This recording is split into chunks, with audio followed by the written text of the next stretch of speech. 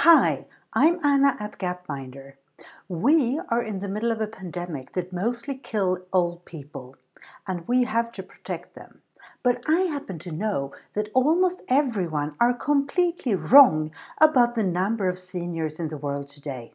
Most people are not stupid, but there are many super important facts that you intuitively get wrong no matter how smart you are. Try answer this question. Globally, how many people are 65 and older? 10, 30 or 50%? I will soon give you the answer. We have tested people in 32 countries and most people, as you can see, picked 30%. A whole 58% went for that alternative. Let's have a look at the data.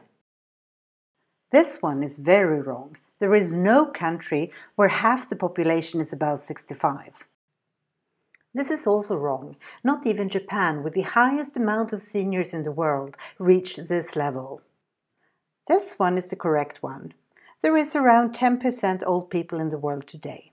But only 18% picked this alternative. 82% were totally wrong. When we ask this question about countries, people are equally wrong. So all the talk about the aging population have resulted in exaggerated numbers in our heads. We have tested thousands of fact questions, just like this one, and found tons of systematic misconceptions. We find similar exaggerations for other minority groups like migrants. These misconceptions exist because it's so time-consuming to keep track of data. Gapminder is now out hunting the worst misconceptions, and we're soon launching a service to help you rid yourself of those. Stay tuned.